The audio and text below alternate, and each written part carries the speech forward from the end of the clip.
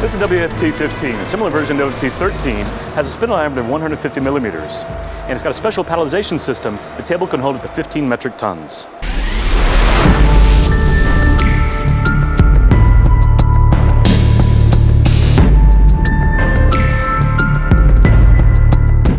Okay, what happens is these two pins come down and they go into these two holes and lock in for accuracy and stability. Then the pallet is then transferred over, trundles down, and these guideways then go down, and the table's locked in place on the 4 pins.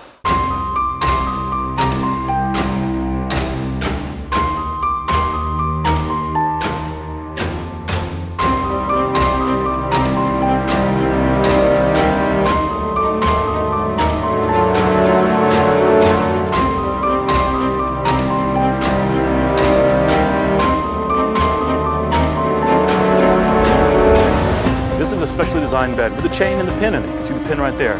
Goes in, locks onto the pallet, pulls it on, trundles it back, the bed goes all the way back with the workpiece, then you move in the other one and start machining with that one.